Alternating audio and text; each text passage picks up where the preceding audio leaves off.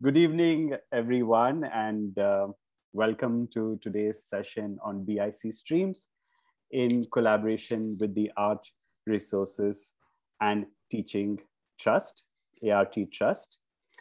Today's session is Religious Architecture of Early Modern India, Encounters and Transformation of Sacred Spaces. There was so much enthusiasm for the session today that 4 people turned up at BIC expecting to see all of the panelists, and we're quite disappointed that this is only on BIC streams.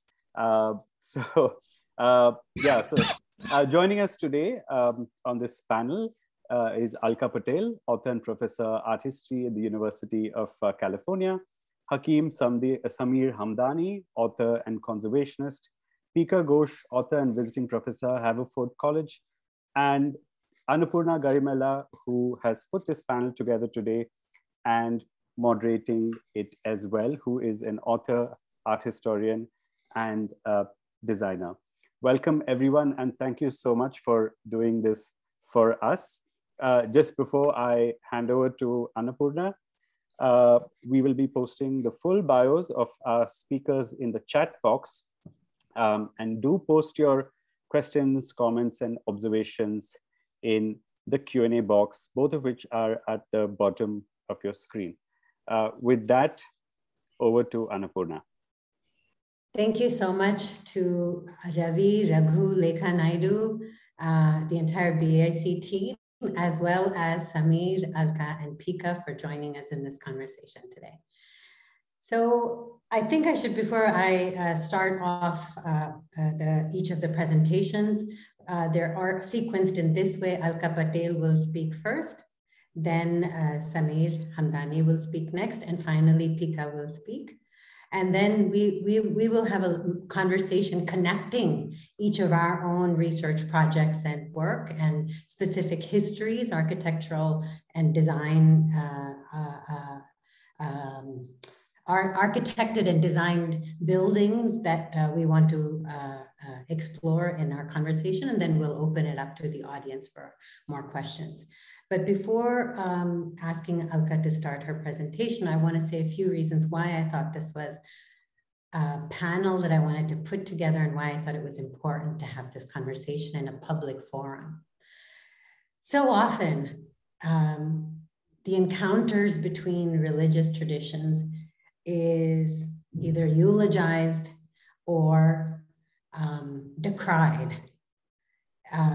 Nowadays, especially in the current dispensation that's around.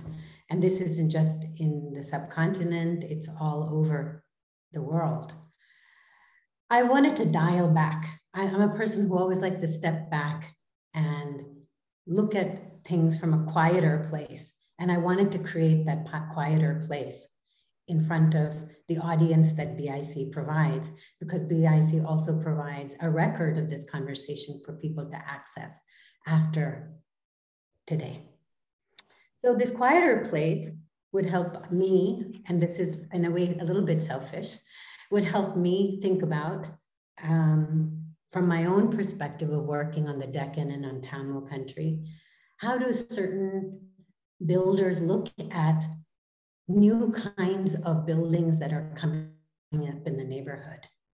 How do builders who are building for new kinds of patrons think about their own tradition of architecture, not religion, architecture, when they begin to build for other patrons that they're not familiar with?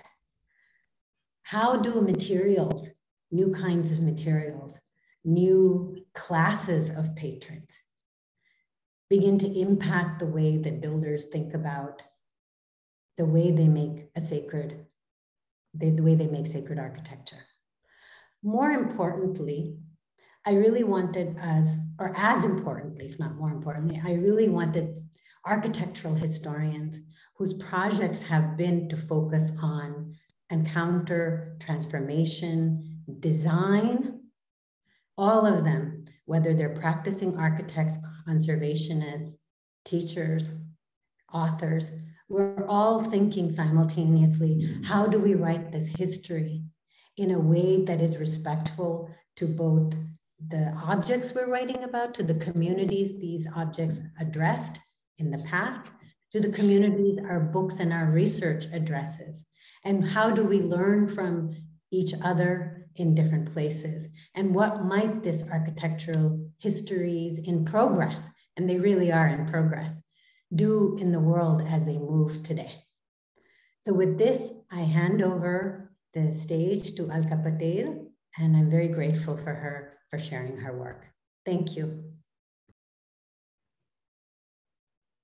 Thank you for this opportunity. Oops, Annapurna.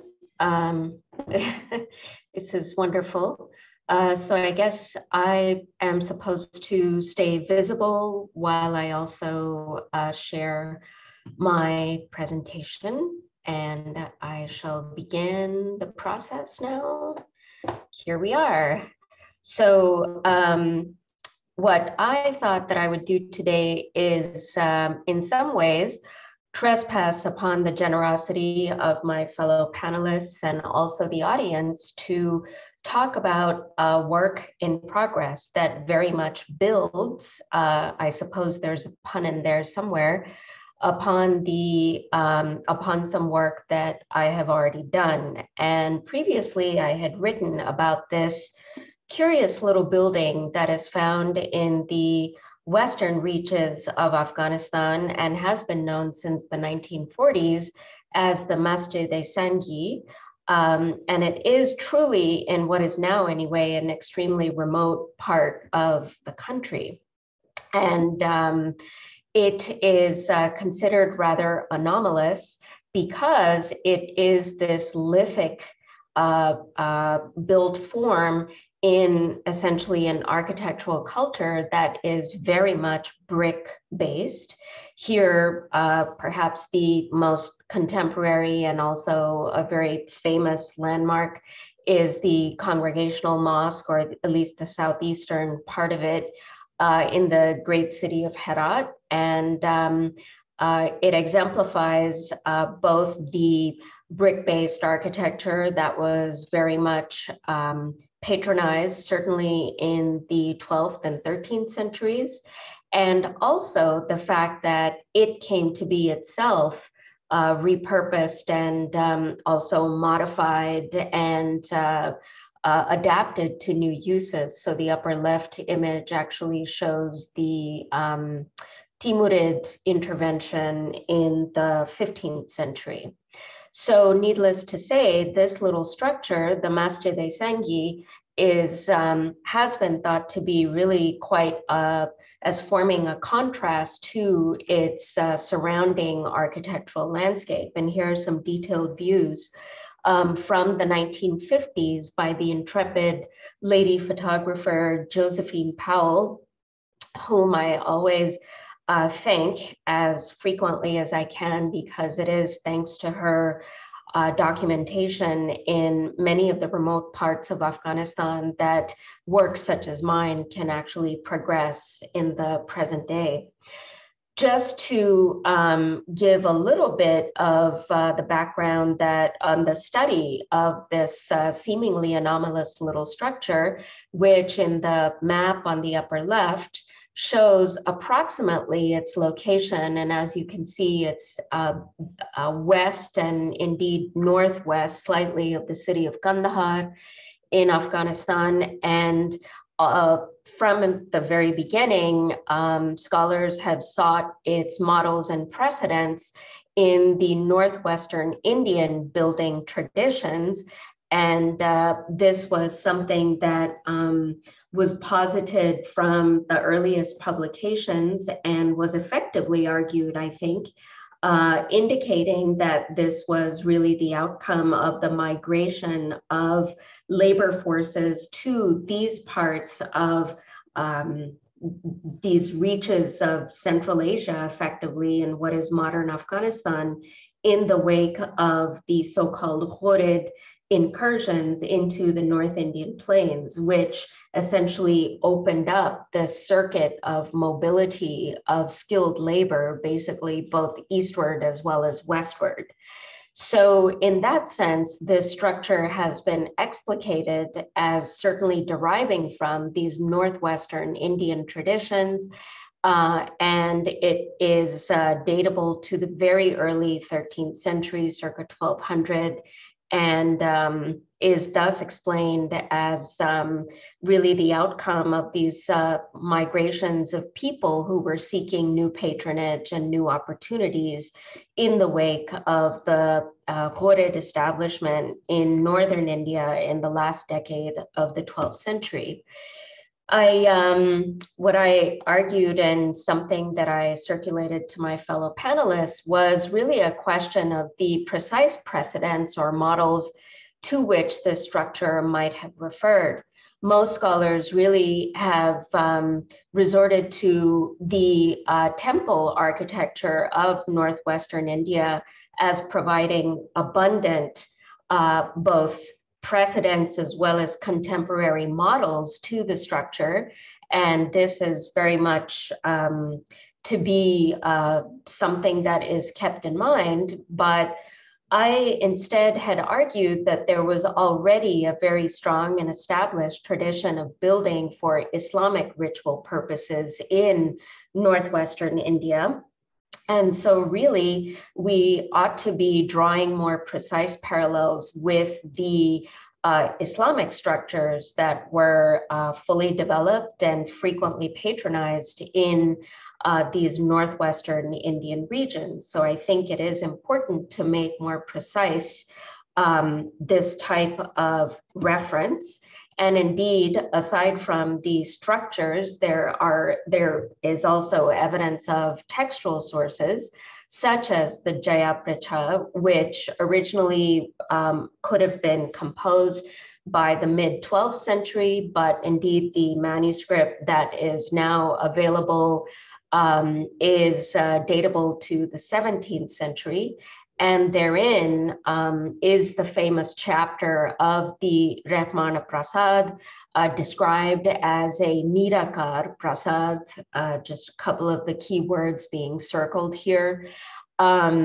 So again, both architecturally as well as textually, there is this notion that there was a robust tradition for building within Islamic ritual ambits. And so, in fact, rather than always comparing structures such as the Afghan building to temples, it's actually much more accurate historically to seek precedents and stylistic parallels as well as iconographic ones in that same region's Islamic ritual buildings, which are primarily what survive.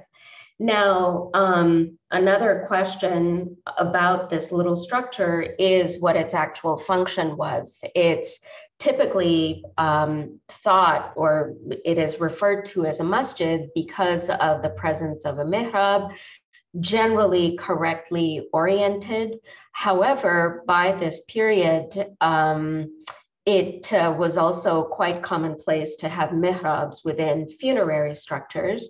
And because of the size, as you see on the plan here of the building or of the little structure, more like it's actually extremely small and really not of a scale to afford extensive congregational worship. And most likely it was some kind of a funerary structure with, of course, this mihrab incorporated. So the idea of its being a masjid, even though that's how it is popularly known, actually it was more than likely a funerary structure or a tomb rather than a mosque per se. So what I would like to do is actually extend some of these findings to re-examine some equally long known other stone elements from Afghanistan, specifically these plaques, which have been written up about, as you see, all the way from the 1950s, some having been located at the small citadel, or near the small citadel of Bust, which is to the southwest of the city of Ghazni. And similar plaques were also found in or around actually the city of Ghazni, which examples of which you see on the bottom. Two things to note is that they are referred to differently, the Bust examples being thought of as funerary plaques, while the Ghazni examples might better be characterized as patronage plaques because of the inscriptions and what they convey. The Bust examples do indicate that they are commemorating a deceased person, while the bottom set from Ghazni seem to indicate that there were actually records, if you will, of certain types of patronage. And finally, I should point to the example on the lower right, which was until just recently actually on the website of the auction house Bonhams and was offered for sale in October of last year. So clearly these elements are being rediscovered and also perhaps floated on the antiquities market. Also, alongside these plaques, which have long been known, another extensive series of stone elements have been these grave markers or sarcophagi, perhaps the most famous of which is the actual tomb of Sultan Mahmud Ghaznavi, which you see on the top, and a second close, almost equally famous grave is that of his son Masoud I, both in one of the cemeteries around the city of Ghazna. And finally, there are many, many hundreds, if not even thousands of graves that in fact formed the basis for an extremely important study in 2003 by the archaeologist and scholar Roberta Giunta. And these actually are, for our present purposes, what I will be focusing on to tease out some of the themes that we are addressing in the panel. These previous fragments, as well as entire funerary markers, are really quite distinctive, and that becomes clear when we do even a cursory comparison with, for example, 10th century grave markers or sarcophagi from Iran, for example, which formally and in terms of the style of the epigraphy are quite different from the examples that we find in the cemeteries around Ghazni. And another perhaps parallel format that we find also from Iran are these actual stelae. But again, in terms of the epigraphy as well as morphologically, these elements or these traditions in Iran of funerary markers actually are to be distinguished from what we find around the city of Ghazni. So I can't help but bring to the fore a little quote from my colleague Elizabeth Lambourne's publication of 2004 that highlights the fact that most of these funerary markers, both from Ghazni as well as these from Iran, have been studied primarily for the content as well as the style of the script, but the content of the epigraphy. Undoubtedly, that is extremely important, but that is not the only set of data that these objects offer to us. Indeed, there are other perspectives and much other extremely rich information to be derived. So what I propose is 3 points that I would like to discuss a little bit in detail in the time that remains.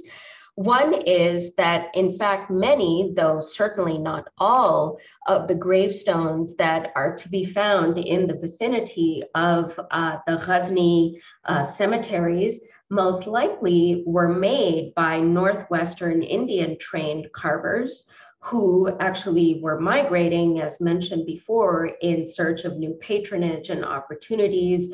As of the later 12th century, in the wake of this expanded political dispensation that was established by the Ghurids as of the mid 1190s. Another point that is important to emphasize upon analyzing these fragments as well as multi-component gravestones is that their styles and iconographies are clearly derived from what we might think of generally as the Maru Gurjar great tradition, but indeed there were slight and subtle and other regional variations among this great tradition.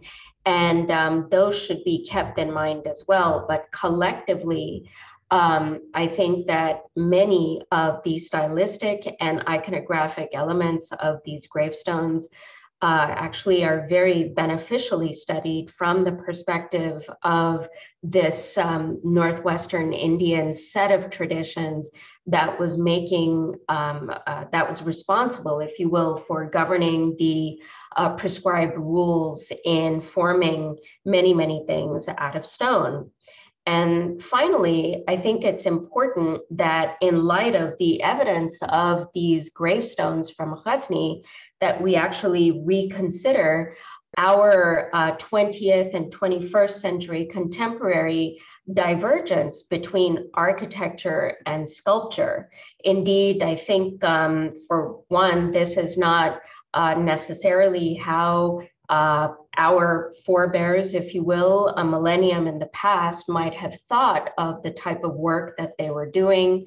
And thinking of buildings and objects really much more on a continuum is a more productive way to imagine the actual design practices that were implemented by these skilled workers in the past. So just to put forth brief examples of each of these points, I would bring to our attention here the tomb of one Abu Jafar Muhammad, which is identifiable thanks to the inscription that still survives on its actual capstone, and hence demonstrating the immense importance that epigraphy and its study can provide.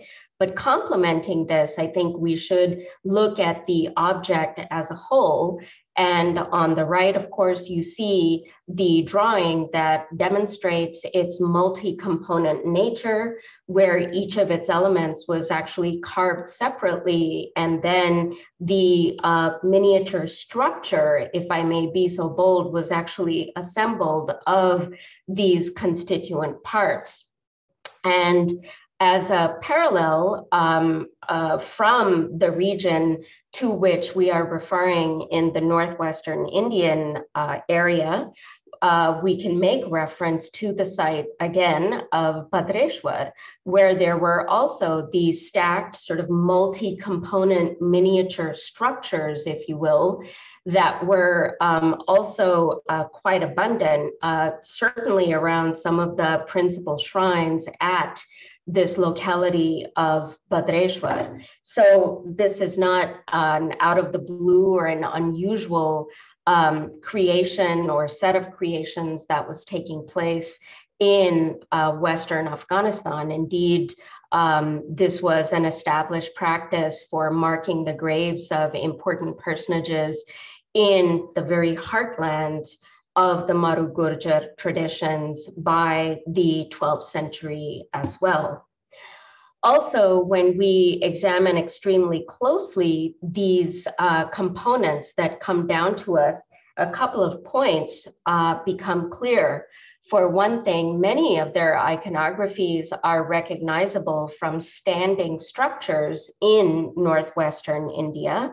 for those whose eyes are very much alive to the various series of sequences of moldings that characterize temple elevations, I think each and every one of these friezes will be recognizable. And indeed, the perhaps new element, the new part of a frieze that was added to the vocabulary was the inscriptional frieze. Annapurna, I think you're on because perhaps I'm running low on time. Okay. Yeah. Just two more examples to prove this point, or actually one. Finally, I did want to say that this continuum between building and object is something that is nicely demonstrated by this close-up of the moldings at the 11th century Surya temple, which are extremely recognizable, as said before, from the various components that make up the grave markers. So by way of conclusion, just saying that in fact the masjid, so to speak, in Western Afghanistan was not arguably anomalous. In fact, it was part of this other architectural culture that existed in the region side by side with the brick-based, what is referred to as a post-Seljuk tradition by some scholars. So hopefully you'll have feedback and input after all of the presentations. Thank you. Thank you so much for a wonderful presentation. Now I invite Hakim Samir Hamdani to please make his presentation. Thank you. Thank you.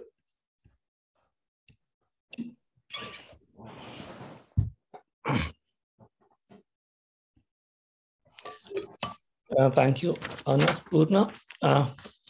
Let me directly go into the presentation, which is primarily about a site, the Imambada in Kashmir. Now, the Imambada that I will be talking about is traditionally in Kashmir known as Maraq. The word is derived from the Persian word Maraka, which means literally a battleground. We don't know much about the whole history of when Imambada as a building typology becomes a part of the Muslim landscape in Kashmir. As a site, this specific Imambada is also part of a contested history in Kashmir. It marks a sectarian divide between the Shias and the Sunnis of Kashmir. As such, historically, the memory that the Kashmiri Shias have of the past, they would imagine that as a site, this specific Imambada dates back to around, let's say, early part of the 16th century when Kashmir was ruled by a Muslim dynasty of Shiite origin. But then we have no textual or even an archaeological evidence which would prove that it was there at such an early period. But if it was, then this would be one of the earliest Imambada that we have in India. And now generally to give an idea about how Muslim rule comes in Kashmir, it happens in around early part of the 14th century. It's not a part of the conquest as happens in most of the northern plains of South Asia. It's an internal process. We have a Buddhist king who comes from the north, Ladakh, conquers Kashmir, and then at a certain part, he converts to Islam, Rinchana, and his Muslim name is Sadruddin. Then we have the Kashmiri Sultanate, is broadly classified into two distinct periods of the Shamiris, who are a ruling Sunni dynasty, and the Chucks, who come somewhere towards the end of the mid to end part of the 16th century. But what's important about the Chucks is that they are a Shiite dynasty, and many of these symbols of Shiite identity in Kashmir originate or come from that period itself. So again, going back to what the Kashmiri Shiites have written about history in terms of the Tazkaras or even the Tarikhs, generally they do assume that the Imambada that we are talking about was something that was constructed somewhere around early part of 16th century, maybe around 1550s, maybe 1550s. So after that, we have the Mughal rules and the Afghan rule in Kashmir. Now, This gives a basic idea about what is happening in Srinagar. So mostly the whole symbols of Muslimness in Kashmir are generated in the principal city, which is Srinagar. Most of the missionaries and the mullahs and the Sufis who are coming to Kashmir from Persianate lands, from Khorasan, from Faras, etc., are settling down in Srinagar. And at Srinagar, they are basically setting up their own khanaqahs.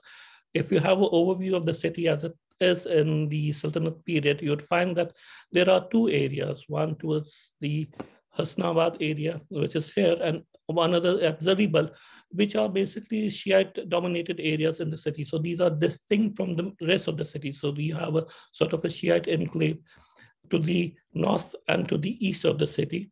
And the Imambara that we are talking about is located at Zaribal. So these are basically procession routes. I might be able to talk about later, but basically, in terms of the form, where does the Imambara as a form come from? So somewhere around in 1402, we have the first courtyard mosque in Srinagar, and it's known as the Jamia Srinagar.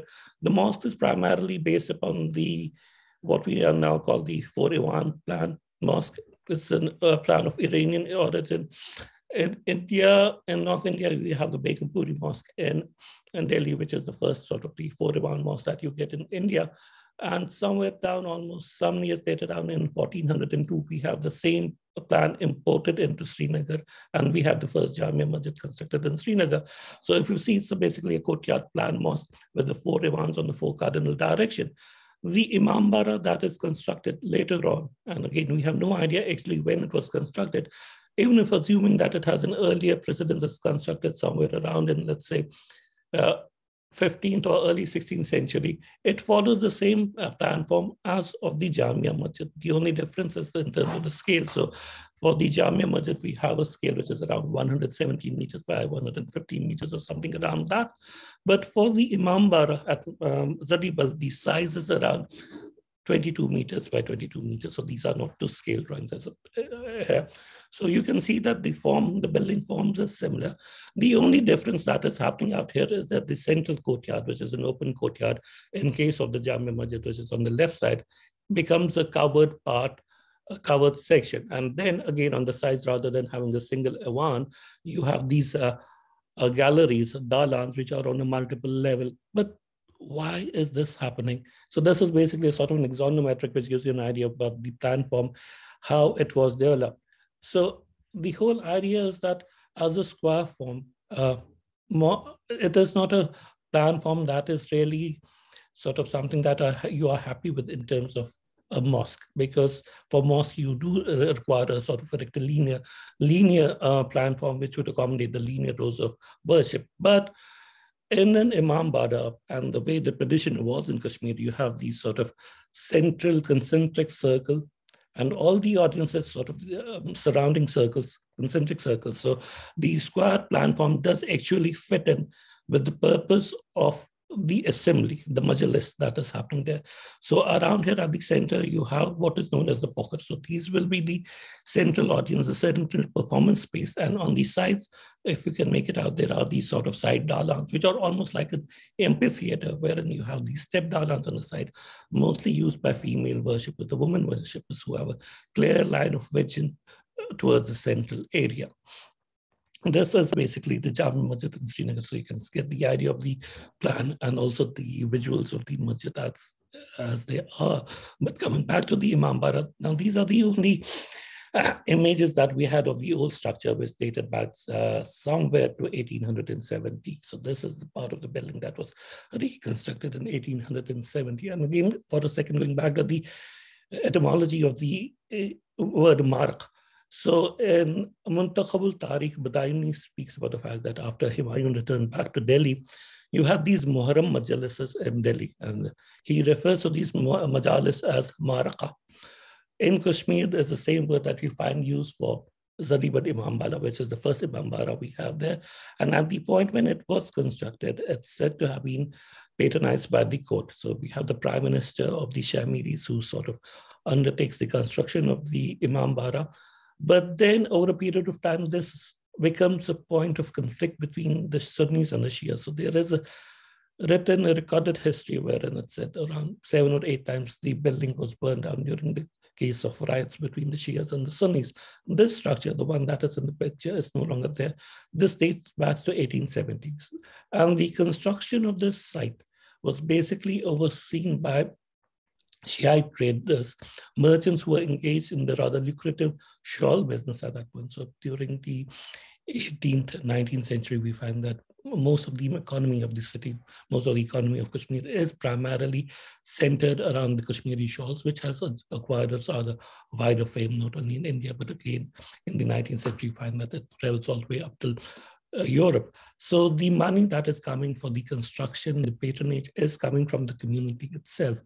And as a part of the 19th century, the sort of the political discourse that's happening in the 19th century, this is also a period when Kashmir is no longer under Muslim rule. So after almost 5 centuries of continuous Muslim rule, starting from the native Sultanate and going all the way down to the Duranis under Ahmad Shah Abdali and his successors, this is for the first time that the region and the rulership is overseen by a non-native, non-Muslim rulers. First, it becomes a part of the Punjab Darbar of Maharaja Ranjit Singh, and then we have the Dogras coming in 1947. So more or less, this is a period wherein the sacred spaces or the sacred Muslim spaces in the city are no longer governed by the Sunni elite. So this is a point wherein the Shia men of power, the Shia men of wealth, find the opportunity to sort of re-establish their presence in the city. So the first thing that they do is in 1830, they construct the mark. And this is the first reference that we have to a building per se. Rest, we have an idea that because this area was burned out at certain periods in history, so there are these notions that even Imam Bada was there and it was burned. But in 1830, we know, we have the records, we have the sort of the detailed records in terms of the grants, etc., of a construction happening. The building gets immediately burned down in a riot which takes place only 1 year after its construction in 1830. Then we find that there are wide Shia diaspora, which is in Awadh, because Awadh is again a Shiite ruled state. So the prime minister at that time is of a Kashmiri origin, Hakim Mehdi Khan. So he sends in the money to rebuild the Imambara. It's again constructed.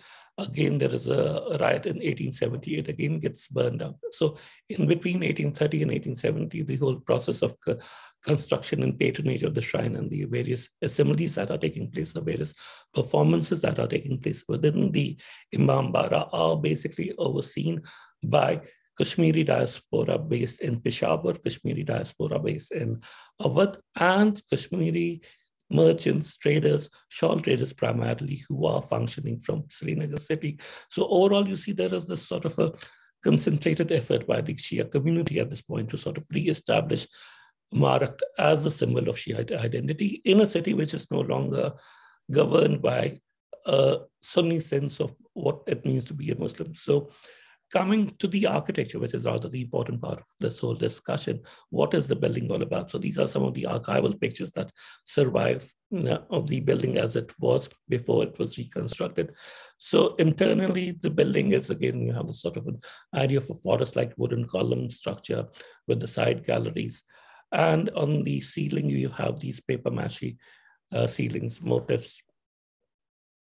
If I go, this is an Imambara, which is at Hassanabad. That was again constructed somewhere in 1870. So the Imambara, the Zadipal, which is this one, you can again see it formed the prototype for all the rest of the Imambaras that were constructed. You have the central double head space, which is used for the main congregation on the sides. You have the galleries out here. You can actually make out the galleries. And because most of the paper mache artisans in the city at that point, and even today, were of Shiite faith, you find that the ceilings which are done in paper mache were basically a part of that project of piety, wherein these ceilings were donated or they were made by craftsmen without taking any charges for the labor involved. So it was also a part wherein the whole community was involved. So for Hassanabad, we have a text which speaks about the fact that the labor force, and that is around the total labor force is around 1,000 labor days, were donated by the surrounding community, and the only thing that they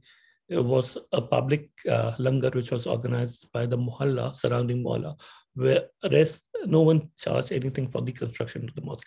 Similarly, for the reconstruction of the Zaribul Imambara in the 1830s, there are references that in addition to the money that they got from the Nawab at Awadh, women within Srinagar donated their pieces of jewelry, etc., to the construction process. So it is basically a coming together of the community in trying to build up these symbols of their community identity. And at this point, this community identity is basically a very sectarian identity. It does manifest the Shianess of the community.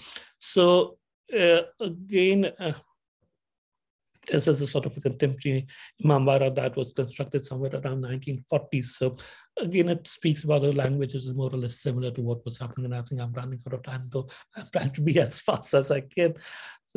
These are some of the older pictures we have of the Imambara at Hasnabad, which speaks about the volume of the building and the architecture. So this is a part which was redone in, part of the building was redone in early 1930s. So you can see the creeping colonial influences, especially in terms of the brickwork and the stonework that is on the ground floor, the part of the building that was rebuilt at that point. This is again the same example of the Imambara at Hasnabad. So you can see it has a certain resemblance to the Jami Masjid in terms of the four pishtaks, but the pishtaks are not that deeply developed. So these are rather, this is again an example of the paper mache ceiling. So the motif again is of the paisleys, which is sort of quite common. It comes from the Kashmiri shawls, it's borrowed, and then it's used in almost all traditional Kashmiri crafts in the 19th century. Out here, it's done in the paper mache, and these are some of the older ceilings that we had examples of the ceilings, but it's gone. It's no longer there. This is of the Imambara at Hassanabad. So I'll just sort of run through it. So this shows the sort of the variation that we are getting, and this is a Imambara at Budgam, which is done in 1950s. Stop in a minute or two? Yeah, I'll just sort of end it up there. So basically, again, this is sort of this gives you an idea about how the organization of the majlis takes place. So you can make out the concentric circles arrange out a certain central space. So basically, in the end, I would say this is a plan form that is a non-native plan form. It comes from an Iranian plan mosque. It's sort of incorporated first in case of the Jamia Masjid. And Jamia Masjid is a Sunni Masjid in Srinagar at that point. It is reincorporated in this designing of a Shiite structure. But because of the fact that the performance is so totally different, it's no longer used for prayers, it's no longer used for namaz, you find that the central space which would have been open to the sky is the main central portion. It's so like the focus of the whole surrounding epics here. They're happening all around, and you can get an idea of that. So I'll just leave it at that point. Thank you.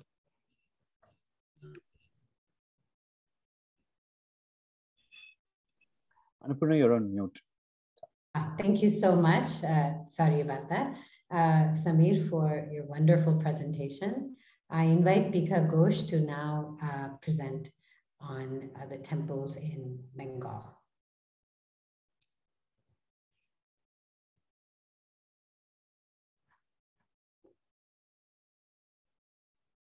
Please unmute yourself.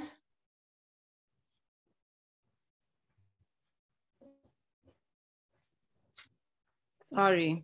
Thank you, Annapurna, for inviting me into this discussion. I've already learned a ton. And to the Bangalore International Center, of which I've heard so much from your major fans. And all of you, on a Friday night to hang out with us, looking at buildings and building types of significantly long ago times. I'm going to jump right in and give you a brief picture of what's happening on the other side of the subcontinent. In the wake of the Mughal conquest of Bengal in 1575, Bengali local landholders, Hindus and Muslims, seem to have recognized opportunity in the transition that followed. Local courts consolidated their positions through various strategies, including the patronage of religious communities and institutions. At Bishnupur, the Malla Rajas sponsored the construction of temples adorned with terracotta panels such as this. These architectural experiments contributed to mapping a Vaishnav mandala a place suitable for remembering Krishna and living in his presence, as had been recommended in the Chaitanya Charitamrita, the most important text of the Gaudiya tradition. Through such practices, Vishnupur came to be identified as a Gupta or hidden Vrindavan in Bengal, I have argued previously. Today, I want to explore these temples as spaces for stimulating rasa, the emotional and bodily dimensions of the spiritual transformation that we see visualized on temple walls. Specifically, I'll focus on the Shamrai temple today, the earliest and the most lavishly adorned of them. And this structure dates to,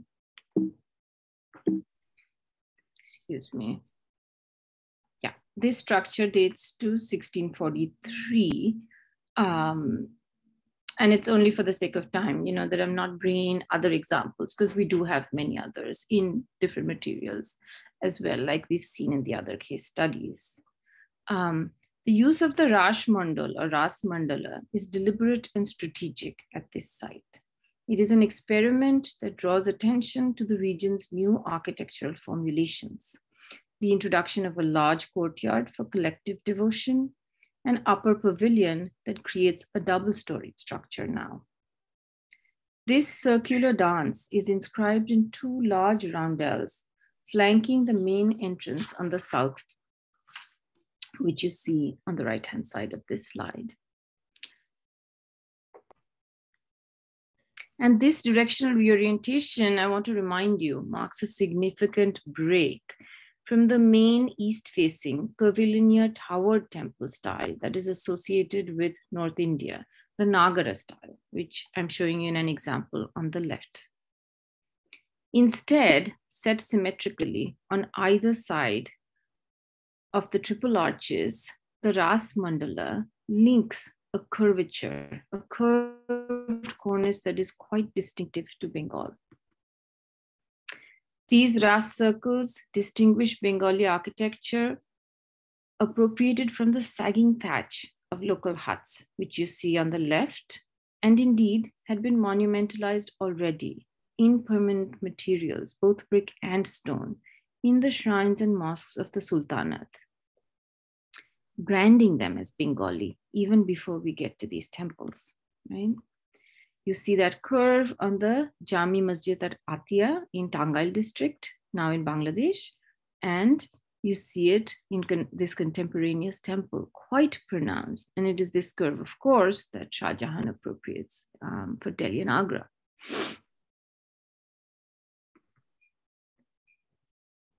At the center of this circle, you see Krishna flanked by Radha and a second attendant on the left, and two concentric rows of dancers, with Krishna reduplicating himself to fulfill the fantasies of each of his gopis, as the Bhagavad Puran tells us. You see drummers and musicians in the corners, and peacocks and deer that gather, marking the site as Vrindavan, the woods. Now the temple has a third medallion inside the sanctum at the very back. So these exceptionally large panels, distinct from all of the other panels on the structure, and their prominent location indicates the significance of the form for this devotional community that is cohering in the 17th century. Setting Krishna's dance in motion, they also mobilized the stationary body of an icon, I would imagine, when this temple was in use, and now it is not. So I'm showing you the icon of Shamrai, which is worshipped collectively in the Vishnupur Raj home shrine, along with many others, that they can no longer maintain individually. However, living deities in the town's other temples allow us to imagine how the Shamrai altar may have also displayed the divine couple. And yet other figures, now in museum collections, reveal that swaying motion that distinguishes these dancing bodies at the center of the circle. Together, this imagery, repeated in terracotta and in the sanctum figures, thus recreates that hallowed circle of dancers and the momentum of the divine dance for worshippers who gather at these temples. They visualize the devotional goal of aesthetic experience, to move, literally move the devotee into sharing in the heady, emotional upsurge of ecstatic dance with Krishna, Samkirtan in the Bengali tradition. And here you see the temple surfaces lined with dancing figures holding hands. Yeah.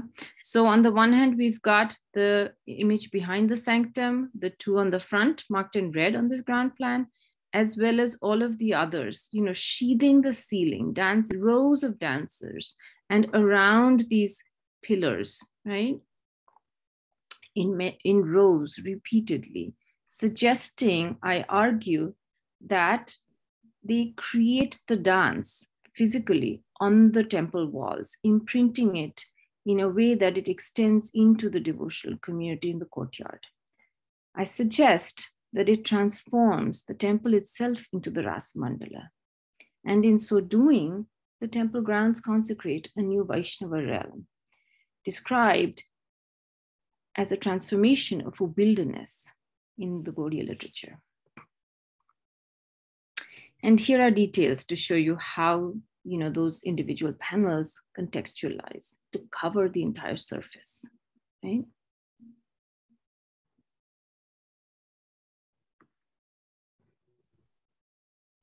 Foregrounded on this earliest Krishna temple, the Rasa Mandala also commemorates the foundation of the kingdom of Bishnupur, the first critical stronghold in the process of consolidating a Vaishnava realm in Bengal. As the narrative is told today in Bishnupur, Srinivas Acharya, disciple of the Vrindavan Goswamis, traveled with a cartload of books from North India. When he stopped in Bishnupur, the Guru ultimately converted the local king.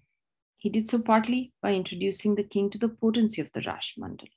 And you see him here, marked in blue, at the top of the set of the traditional 10 incarnations, suggesting that he, like Chaitanya, was incorporated into that sacred lineage. Srinivas's cartload of books had been stolen while he was resting, and in tracking them down, he arrives at the local court. Here he recites the last Raslila verses from the Bhagavad Puran and offers his personal explication. His oration was so moving that we're told the king was moved to tears. He fell at his feet and recognized Srinivas as his teacher and dedicated his life and realm to championing the worship practices introduced. And as symbol of the king and his realm's spiritual transformation and the political fortunes of this dynasty, the circular forms of Krishna's dance are thus lavished on his earliest patronized temple. This prominent placement then asserts that the realm is dedicated to Krishna. They set in motion the lila and the performance of kirtan, the singing and dancing in the living community. And mirroring kirtan, these mandala would have accentuated the process for reducing distance between a depicted mythical past and a historical present. Ecstatic dancing in the Gaudiya tradition often revealed intoxicating visions. The participant or even entire groups felt that sacred presence palpably through exhilarating, intimate bodily experiences involving shaking, frothing at the mouth, hallucinating. And visions and movement can thus become interconnected in the cultivation of the emotional state of rasa, bhakti rasa in this case. Lyrics of Bengali songs equally underscore that intimate bodily process, the experience of rasa. When sung in these courtyards, they would surely have moved the terracotta form of Krishna and his swaying body in rhythm with that of the beholder. And I quote one example, which you can read along. Sham, who delights in the sport of Ras, dances in charming steps and with delightful movements of the body. Lutes and other musical instruments are being played. Drums are raising a beautiful note. Tata thai thai thai. Kanu raises a charming music with his lovely anklets. And Radha is singing a fine melody in proper beats. and in harmony. Shivaram has lost his consciousness in joy and is looking at the embodiment of Ras. Ras overflows beyond that dancing body. That signature line, Bhonita, of this song suggests that the poet, as he recreates the dance in his composition, feels that melody, the movement, and the beat with such force that it overcomes him. Singers and dancers would have known that he could only have had such privileged access to the play of the gods in the form of a gopi. As he submits to the emotion and awareness of his physical surroundings and his body slips away, the poet moves slowly, swiftly, skillfully, seamlessly. It is difficult to distinguish one point of view from the other in the poetry. It is only in the final line that he testifies to his own presence in the Leela and discloses his own identity now as a gopi, transformed. His response then offers a model for Kirtan singers to participate in the Leela that is evoked in his poetic construction. These kinds of songs performed in rousing Kirtan sessions in temple courtyards must surely have resonated with the swaying terracotta form of Krishna in the mandala on the walls of the temple. And not surprisingly, this form of Krishna, capable of arousing such intense response, is honored in Gaudiya temples as the primary focus of devotional attention. In Bishnupur's living temples today, we see sets of 8 painted wooden figures of these gopis, the special 8. They are usually brought out from storage, dressed up on either side of the divine couple for celebrations. Extending from that central couple, they evoke this continuous circle of the terracotta dance. And the arc of that arrangement here suggests an open circle that sweeps worshippers into the circle themselves. The composition thus expresses the intensely bodily, sensorial, and emotional experience of negotiating sacred presence and absence, hiddenness and revelation, and miraculous reduplication at the very core of the Ras Leela. And I want to bring you back then to the ground plan to bring it in back to the conversation about architecture proper. A temple in mid-17th century Bengal then not only provides space for rituals, but a site for imaginative stimulation of Krishna's play. The temple with its sculpted surfaces brings the originary celestial dance to the courtyard for a new generation of young devotees to be moved, to be inspired as had been Chaitanya and Srinivas after him, generation after generation. Such spaces blur the distinctions between inside and outside, sculpture and architecture. It also calls for a reassessment of iconicity. That is to say, the sacredness of the divine in such practice must have been shared across the murti in the sanctum, the terracotta imagery on the walls, and the bodies of living dancers and singers in a tumultuous overflow of rasa. And I believe the ground plan actually suggests that kind of concentricity if you want to layer it some. The temple thus is an icon, I would argue, a symbol of the Vaishnava realm as it expanded from this epicenter at Bishnupur in the 17th century, reverberating through the region. Thank you. Thank you so much to all the participants. I request everybody, Alka and Hakeem, to please come back online and so we can begin our conversation. Please unmute yourself. Thank you so much. So I think let me just begin by posing a question to the last speaker, and then I'll move backwards.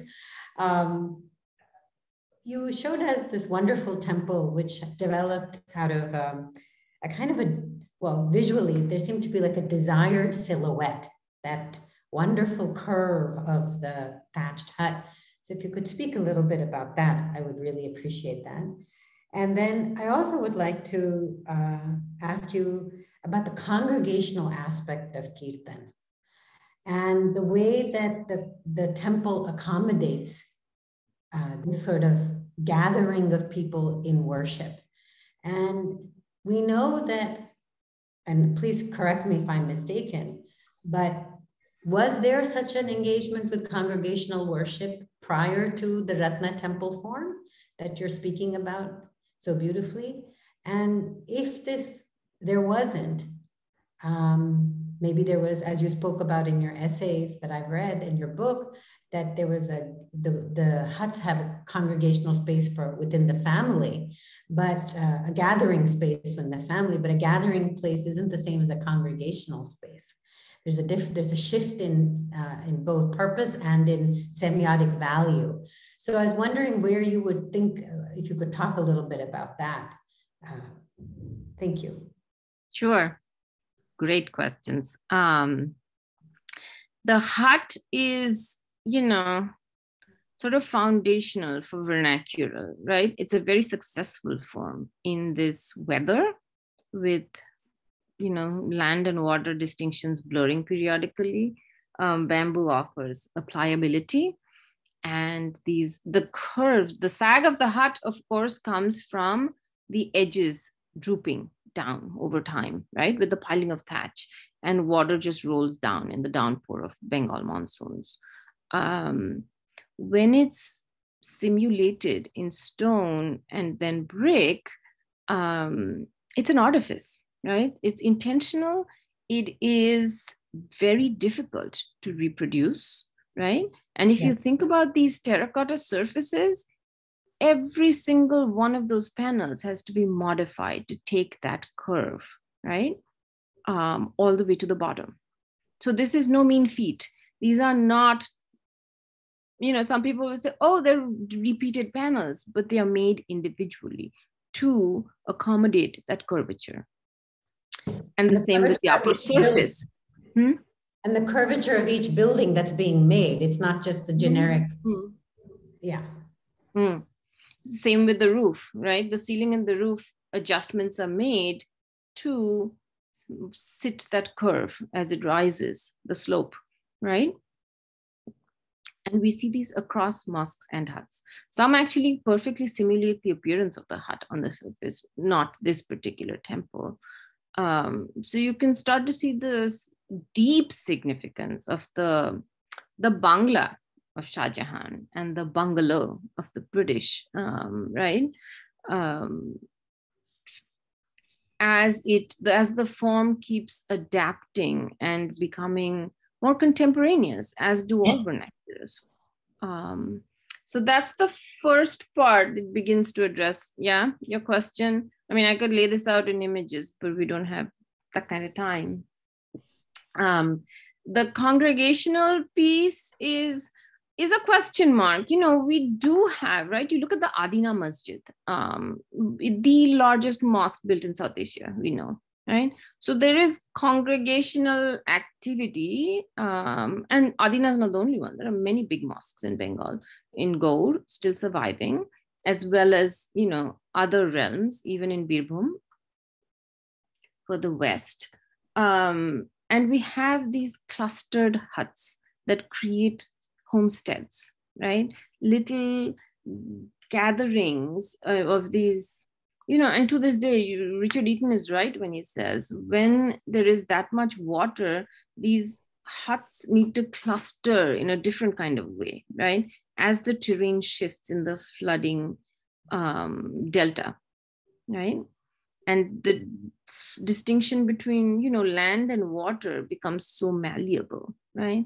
So that sense of a huddle where you get on a boat to go to this little covered mosque to pray, for example, in Bangladesh today, creates a different sense of huddle, I would imagine.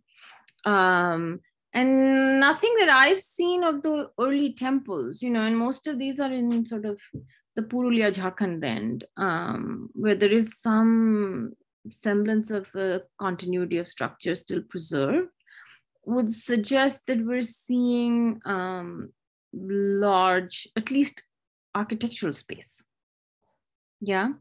Nothing covered, no hypostyle halls whatsoever. No halls, period. Any halls are on structures that have been added on much later in cement. So we're seeing something different, right? And people have done some work on the musical forms will also suggest that bhakti singing draws on a long-standing tradition in various other mystical, communities and traditions. So all of that is what leads me to think that we're looking at something that is distinctly marking these very elaborate boxed in courtyards in brick, right? Some quite grand looking things as well, right? With their particular relationship with the local pond for ritual purposes and things like that as they get laid out across the town. I don't want to hog all the time, so I'm going to leave more of our conversation for later. I'd like to come to Samir. I really wanted to ask you a very simple question, and I hope you'll take it in whichever way you would like. So you were talking about papier-mâché and the way that Shia artisans who were papier-mâché artists within Srinagar were involved in making those gorgeous ceilings in the Imambara. But it's also very curious, what about were there any Sunni builders of these specifically Shia buildings? How would non-Muslim builders get involved in such structure making? I mean, the thing is that generally, if these Imambadas were actually constructed, let's say in the 15th century, we don't know, it would have been a totally different story. But what we are studying today is what's been constructed in the 19th century. And unfortunately, in 19th century, Kashmir is segregated on a very communal and sectarian lines. So the divisions are very much out clear. They're in the fore. And they're clear in the text if you read about how people are speaking about, if you're talking about Shias and Sunnis, about their Muslimness and what it means to be Muslim. It's clear in terms of how the city is located, in terms of the areas which are basically dominated by the Shias and the Sunnis. So in a question, it is sort of the re-emergence of the Shiite space on a Sunni landscape, to be very honest. So this is a phenomenon which is internal to the Sunni Shia community. And if you see it in the background of the fact that there are riots happening, whenever this Imambara has been whenever the construction comes up. So it is a very antagonistic relation between the Shias and the Sunnis at that period. But as we proceed towards the earlier part of the 20th century, and that's a period wherein Kashmir, the whole nature of the dialogue, the political dialogue in the community changed, because now it's a Muslimness against the Hindu rulers. We find that this very Imambara becomes a place wherein the Shias and the Sunnis are coming together in their demand against other, which is the ruler who's not a Muslim. So there are these sort of subtle ways in which the communities are articulating their presence and the way they are there's a discourse that's happening in between them, in spite of the fact that it starts at a very negative point, at a sort of very antagonistic point wherein they started. But over a period of time, as you march towards the latter part of the 19th century, you find that there is engagement. And you see, it starts with the Sunni traders. So there are the Shia traders and there are the Sunni Shia traders, and they form the elite of the community. And it's an urban community. And wherein there's a dialogue taking between the elite of the city, and they're trying to sort of manipulate the relation between the two communities. Is also important because in the later part of the 19th century, we have the Muharram procession happening. So the Shia areas are rather limited, but the procession is happening through the Sunni space. So how do they manage any sort of untoward event happening on the procession route? So this is wherein the elders of the community come together, primarily the traders and merchants. And this is a rather important thing, because if you're a merchant, you might have a Sunni employee or a Shiite employee in your karkhana. So you want to manage the way the city is functioning in a manner which is more peaceful. So the coming together comes at that level, but in terms of the actual construction, it is basically where you have records of this mohalla dedicated this amount of labor in terms of 100, 200 laborers, and they came from these mohallas. So it's all an internal affair to the community as it is. But then again, in terms of the plan form, you do see that it is wherein the Shias are competing or building upon what the Sunnis have built in the Jami Masjid. Thank you very much. I'd like to ask a question to Alka Patel and open it up to the audience. So, and this is actually a question. I have one last question, which I throw it up to all three of you, but let me first give it to Alka. Could you speak a little bit about the idea of the Rahman Prasada and the Nirakar, which you mentioned in the Jayapricha text that you showed as the image? I think it's very important. Why was it, do you think, necessary? Do you have any thoughts about why it might have been necessary to articulate, to theorize how to make a Rahman Prasada, which is, of course, a masjid or some musalla? It could be a musalla, I suppose, of a kind. What you will teach us, or you will tell us what a Rahman Prasada could be. A second question that I have is, and a point that you made very nicely was, and this leads to the other two presentations as well, but you mentioned that architecture and sculpture are not distinctly different activities, but should be seen on a continuum, which I think is very, very important, because it doesn't create a hierarchy the way we have a hierarchy today in the discipline of architectural history, of separating sculpture from architecture. So in Samir's building that he's talking about, there's, you can't really think about the space without thinking about this incredible carpet of papier-mâché across its ceilings. So there's a deep link between all the parts that come together to make this imambara. So in that sense, how do we want to think about the parts of these buildings and making a whole? So what role does mortar, or the absence of mortar, allow for certain kinds of transformations and movements of building ideas? So if you have a post and lintel system, or if you have a building system where you could dismantle it and re-put it together, or that you build it in modules and transport it, or you produce it in molds and then attach it to a particular context. So it's the part and the whole. How do you take all these parts, these modules, and to make a whole? So I leave this question. I request Alka to start answering the question, and then I request either Pika or Samir to pick it up. Okay, so with regard to the Rahmana Prasad as a concept, I think maybe the most productive way to conceive of it is actually to see it as a development within the way that spaces were made in this particular part of the world at that time. So that, there had been, if we accept the date of the mid-12th century, possibly, for the composition of that treatise, then by that period, one of the examples that I showed actually of this newly or recently again written about structure, the Vishnu Ganesh at Dahod in Gujarat. That was one of the temple examples that I showed. And I believe there's an inscription associated with it that kind of marks the date of the 1230s in the Common Era.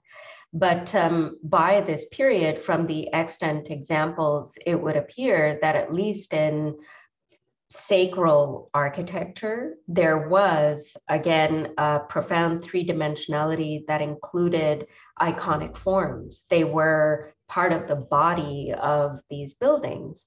But this was precisely one of the things that actually did not work, that was not, in fact, an integral part of this particular ritual practice. So I think that was one of the reasons that it had to be specified. And in that sense, indeed, it was a development very much within this particular context.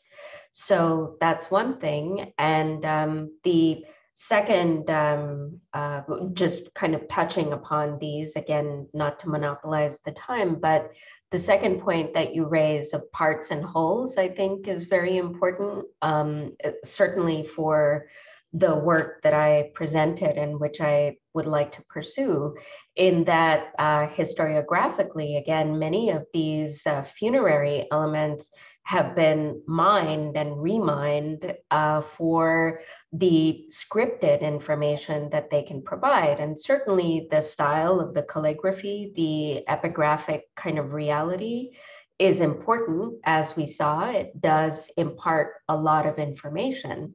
But I think what gets forgotten because of this, just kind of this historiographical momentum to put a lot of emphasis on the textual information, is that a lot of the other parts of this whole actually just by default become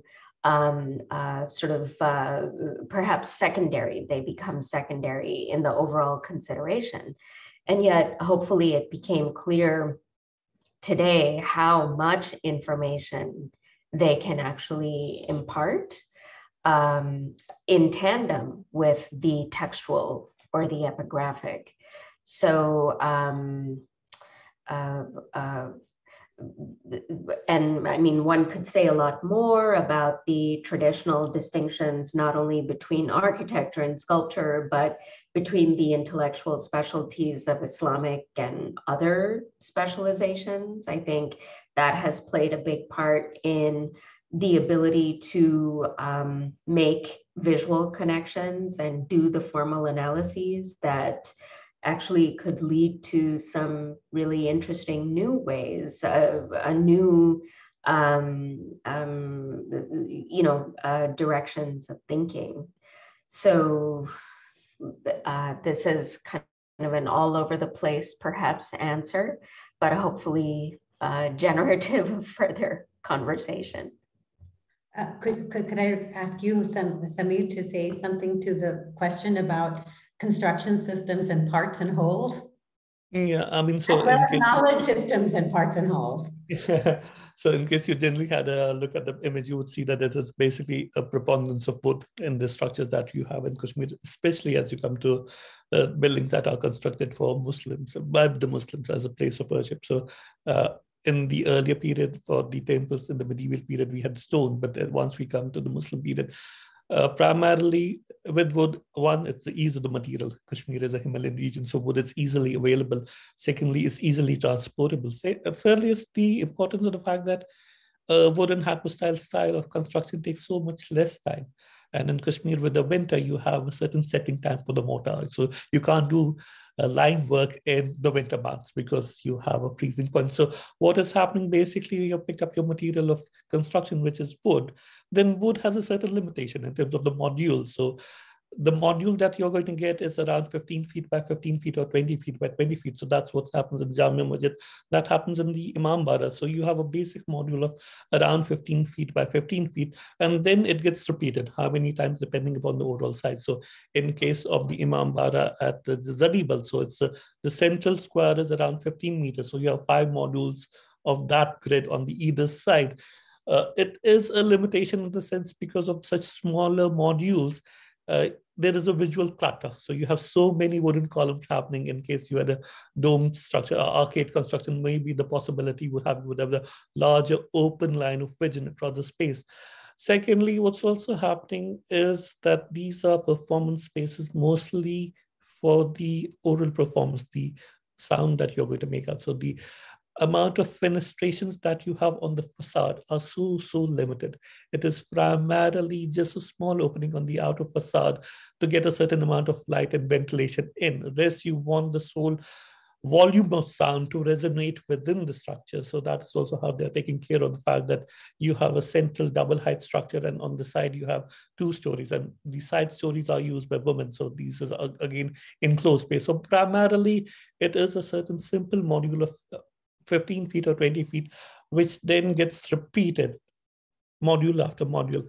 And historically, you will again see that wood is perishable. It's sort of, it rots. There are so many issues with wood. So there are parts which are older and they're easily sort of replaced. So you don't have to replace the entire structure. You might at a certain point have to just remove a beam or a column, and the rest is there. I mean, I remember we were doing sort of continuing like this. We were doing a reconstruction of an 18th century shrine, which got burned down in 2011, and we were actually able to reuse some of the wooden columns. That is the possibility with wood, which you don't have to a certain extent with brick or mortar. I mean, wood is it has its inherent disadvantage, but then the possibilities are so strong and rich that you can actually work with it to a degree that's not possible with other materials. So I'll leave it at that. Pika, would you please contribute to the conversation? The parts and wholes taken more broadly. The construction system, and also this idea of building and sculpture, architecture and sculpture, all of it, construction methodology. I think I was arguing certainly that sculpture is a sheath upon the core, right? Completely inseparable from, and you can think of it as embroidery in textile terms and shawls, and or however you want to think of the potency lies in that terracotta imagery, to give form to that religious imagination, right? So it's integral and inseparable from both the metal icons, if we think of those as sculpted forms, the murtis for puja, the terracotta surfaces and that sculpture, if you want to think of it as sculpture, and the core, which is brick, in this case, upon a stone foundation, very often in these temples, local laterite. So that, and I think we're also talking about this inseparability of inside to outside, to pull an old term from Joan Waghorn, gods of stone, gods of flesh, gods of metal, gods of, of transforming bodies. So that whole continuum also opens up, if you think about the ritual dimension of Kirtan. So it's not just limited to construction, I think. Iconicity is a key concern as part of this larger problem of how to think of what is a temple in this region at this time. So earlier you showed us an example from the 7th century of a stone temple from another part of Bengal. And you see this profusion of brick construction. It's not like stone architecture wasn't around. Could you offer us some ideas about why brick was such a favored material? To the point, for example, that even when they're thinking about the patched roof, they figure out ways of imagining it in brick. So if you could talk a little bit about that, besides the obvious answer of clay being ubiquitous in this landscape. I suspect its expense to some extent of shipping and transporting chunks of stone. The person who really started to do this work is Rick Asher, in starting to identify stone quarries in this belt and the ranges of gray. But I think we're also talking about a long-standing tradition of working the two in relation to each other. If you look at the earlier Buddhist material, right, Paharpur, Mahastan, even Nalanda, Vikramshila, brick and stone integrated, I don't know that they saw these materials as separate in the way that me, coming from outside the tradition, looking at it, is seeing it. Do you know what I'm saying? Like, where does the delineation in one material end and the other begin?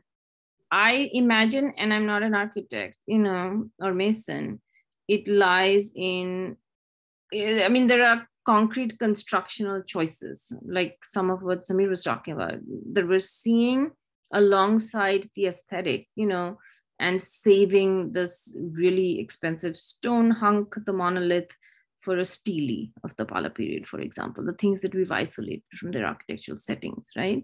And you see them in every museum now, but they come from large brick structures, huge brick cruciform constructions, very often in monasteries.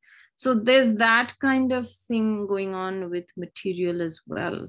And Bengal is a huge region, right? So exactly where these stone quarries are being excavated from, how much you have reach, clout to have it shipped to your particular location of choice is things we haven't even begun to uncover,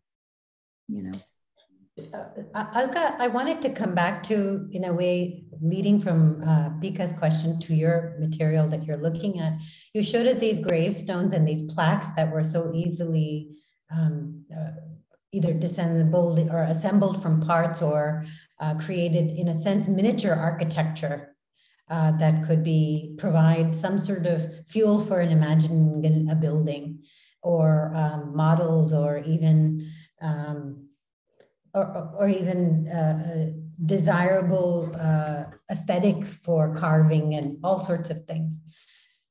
When you look at the Masjid in Lawan that you began with, would you speak a little bit about how it was constructed out of that understanding that there's these parts that, was it possible to say that it was made with the knowledge that parts of this building came from elsewhere, whether literally or imaginatively? Well, I think on the literal front, there was initially a debate among, the earliest surveyors of the region, and I'm talking about in the 1940s, when there were actually some Afghan intellectuals, archaeologists who were doing tours to map essentially important sites. There was something of a slight disagreement in terms of whether these were already carved elements that were then put together here. And in some of the images, for those who might have had a chance to look very closely, in fact, there's an asymmetry in the facade, because two of the columns on one side have a different progression of the shafts than the other side.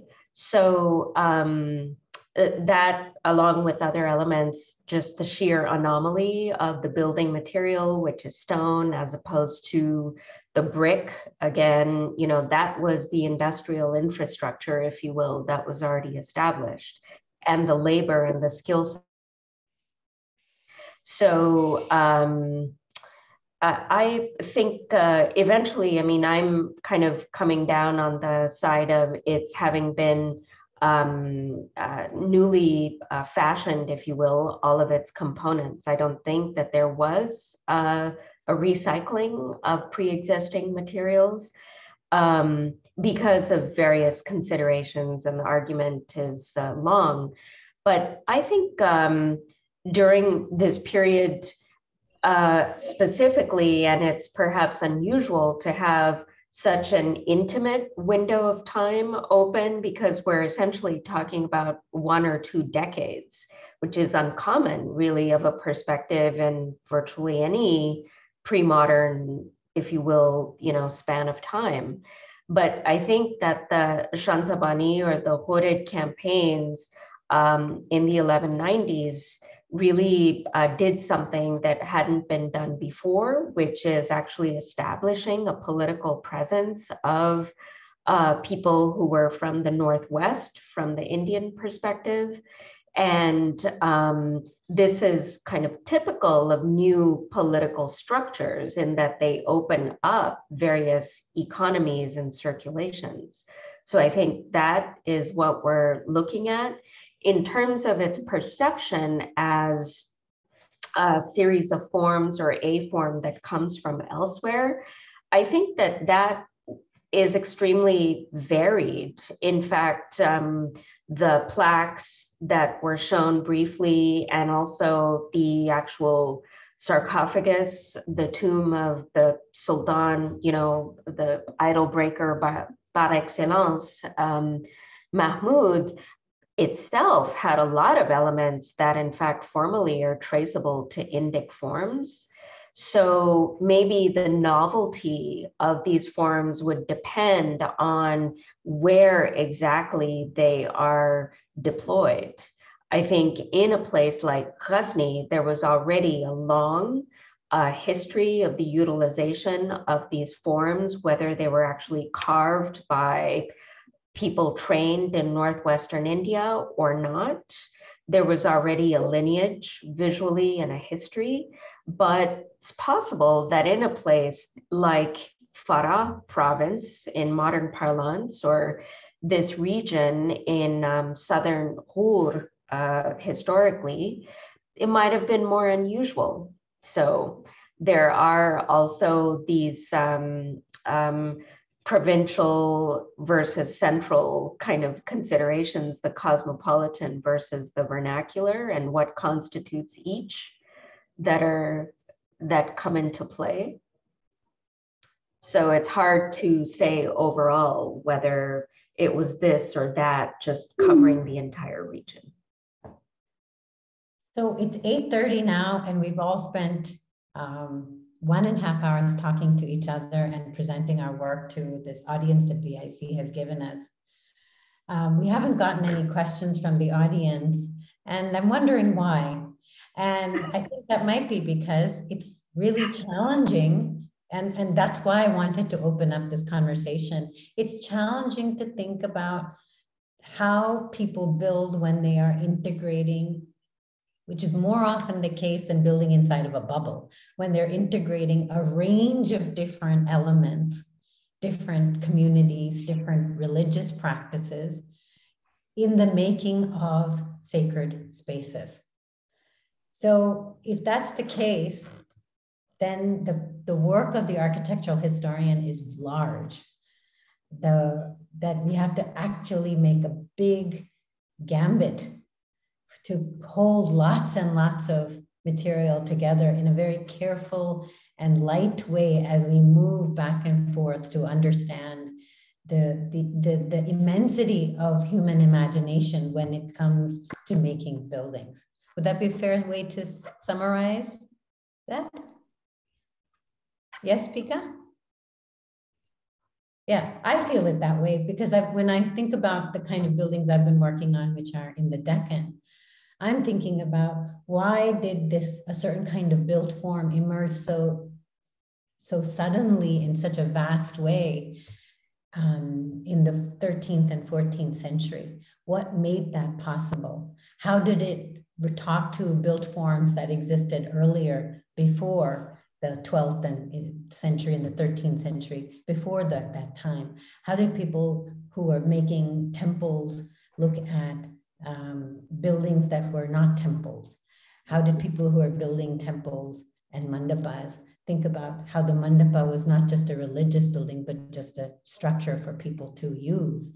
How did they think about mandapas when they became used and became masjids, whether they were built whole scale, new structures, or were recycling parts, whatever it was? So these are questions that I've been probing, and I'm very grateful that we could all have this conversation together. And in terms of what I especially received from Samir's talk, is that it's really important to think about proportions of buildings and the kinds of sizes materials permit, the limitations that materials themselves impose on builders. What is possible? How much can we carry? How much wood can we possibly grow? And how many trees? And of course, the whole thing about what else is there in the neighborhood always counts. So thank you so much. And thank you, Raghu, and the entire BIC team.